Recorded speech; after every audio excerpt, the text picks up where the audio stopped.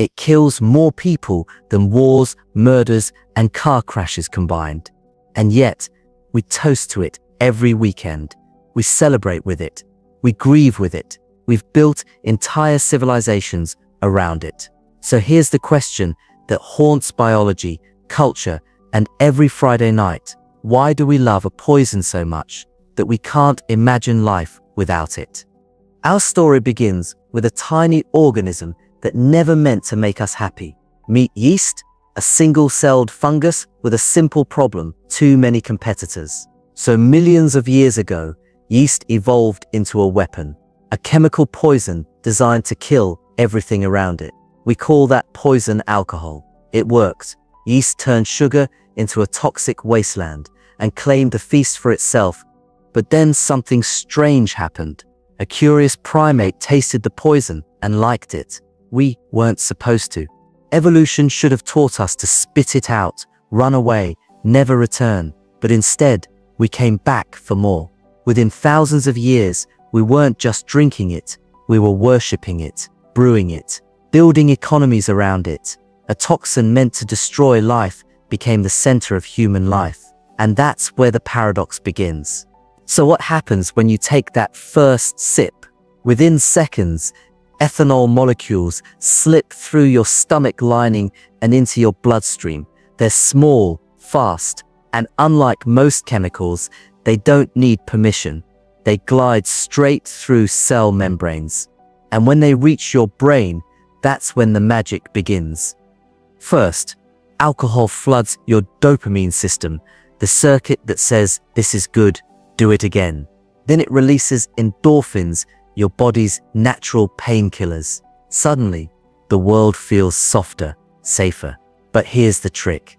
Alcohol doesn't just add good feelings, it removes control. Your prefrontal cortex, the part of you that worries, overthinks, and judges, starts to shut down. You're not braver, you're not funnier, you're not more charming, you're just less filtered. Alcohol amplifies GABA, the brain's calm down signal, and suddenly anxiety melts away. But this is the illusion. You're not connecting more deeply. You're numbing the fear of not connecting. And your brain, it remembers that trick. Every sip teaches your brain a shortcut, a way to feel okay without effort. And shortcuts always come with a cost.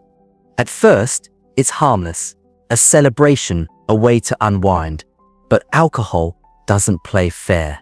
Inside your liver, enzymes scramble to break down ethanol before it poisons you. And they do, but they leave something behind.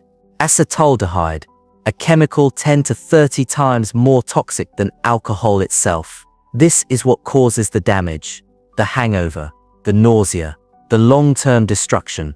Acetaldehyde binds to your DNA, scrambles the code, and plants the seeds for cancer.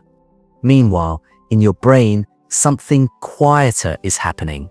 Chronic drinking shrinks brain tissue, weakens memory, thins the connections between neurons. Even moderate drinking, just 2 drinks a day, accelerates brain aging by years. And here's the cruelest part. Your brain adapts. It gets used to the dopamine flood. So now, normal life without alcohol feels flat. What started as a choice becomes a need. You don't drink to feel good anymore. You drink to feel normal. And every sip whispers the same lie. Just one more. Just tonight. Just this once. But biology doesn't forget. Every sip feels harmless until the damage is invisible but permanent. But alcohol doesn't just hurt the person holding the glass, it ripples outward. Every year, alcohol is involved in 500,000 traffic deaths worldwide. 500,000 moments where someone who wasn't drunk paid the price for someone who was. It fuels over 100,000 murders and assaults annually. Relationships shattered, lives stolen. Not because alcohol creates violence, but because it removes the barrier that stops it. And then there are the children who never got a choice. 600,000 babies are born every year with fetal alcohol disorders. lifelong cognitive damage, developmental delays, all because a developing brain was poisoned before it could even form.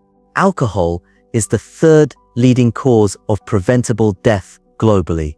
It destroys livers, hearts, minds, but the statistics don't tell the real story.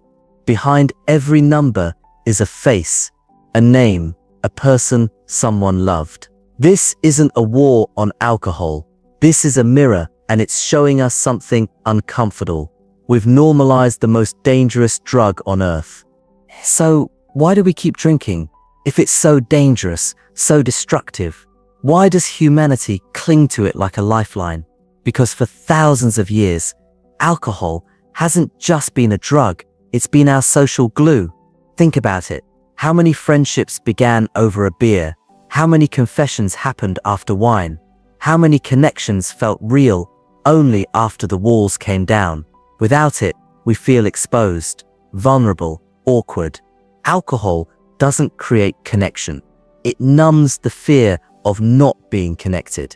It shortcuts the hard work of being seen, of being honest, of risking rejection.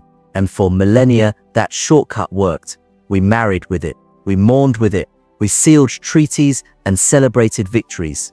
Alcohol became the permission we gave ourselves to be human. But here's the question no one wants to ask.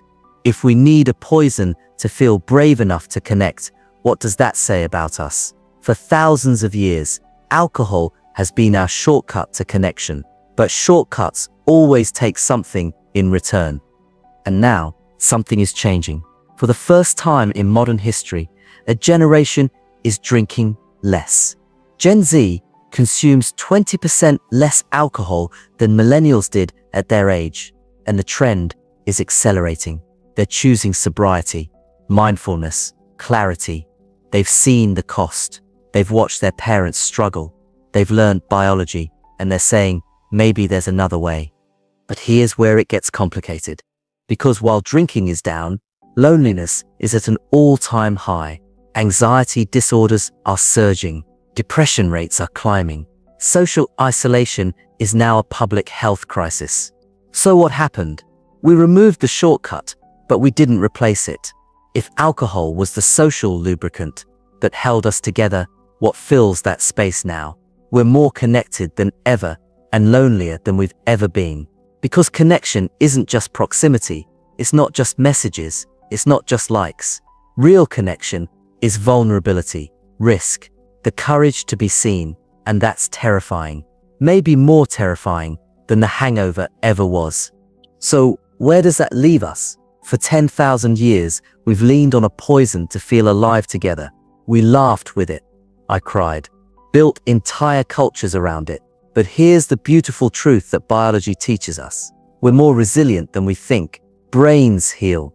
Livers regenerate. Connections, real ones, can be rebuilt. Maybe we don't need alcohol to be brave. Maybe we never did.